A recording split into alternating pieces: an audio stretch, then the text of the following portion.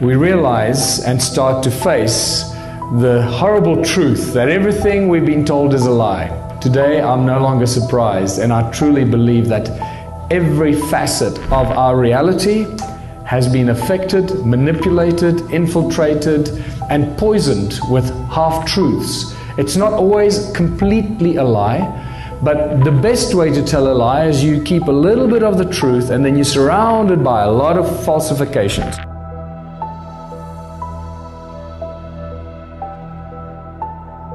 Everything in creation spins and vibrates. Everything has its own prime resonance frequency. Everything.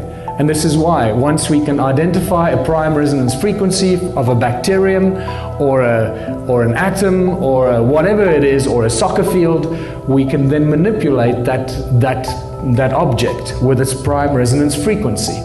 In Christianity, it's the word. In Hinduism, it's Om. The Egyptians believed the universe was sung into creation, and the original people of Australia, not the Aboriginal, so it's the original people of Australia believed that the world was created with 3 sacred songs. And then we have the phenomenal similarities between the 6 days of creation in Christianity and the word that created everything, the 6 aspects of Om, and the 6 aspects of the all-seeing eye of Horus, and you start seeing the connections between all these ancient cultures and the creation stories.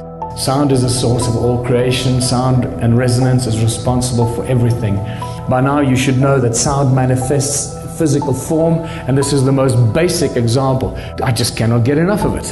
I can watch it millions of times. Every frequency has its own specific shape, a prime resonance frequency. Are you only looking at a 2-dimensional representation of a 3-dimensional effect?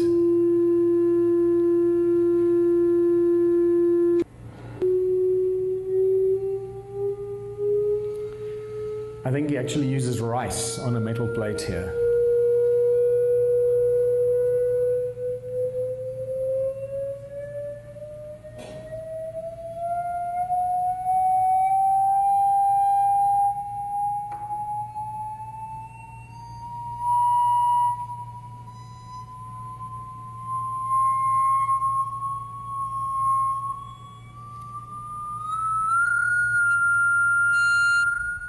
So the original people of Australia have a creation story that says time began when the supernatural beings awoke and broke through the surface of the earth. So imagine the surface of the earth being something like this, that metal plate being the surface of the earth, and the supernatural beings broke through the surface of the earth, and they created the surface of the earth with 3 sacred songs. This is from Hans Jenny's brilliant video, Cymatics. This is powder on a metal plate. It's not a liquid or a jelly, it's powder. You can see landscapes being formed here over extended periods of time. Mountains can form, valleys, volcanoes, all to do with the sound of the earth coming out of the earth. Now watch that.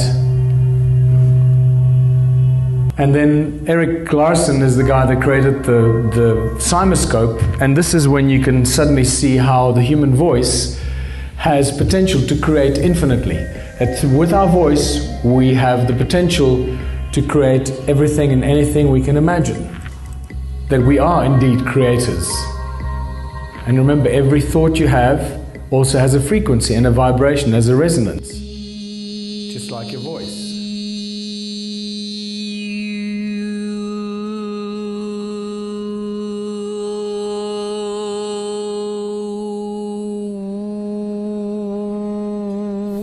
And some of these pictures, the images of this cymoscope images, tell us that it was these sounds, the images of the sound, that actually inspired religious symbols. That beautiful cross in a circle at the center of some of these cymatic photographs give us a very clear indication that the creators of the religious symbols knew exactly what they were talking about, that the source of creation is sound itself.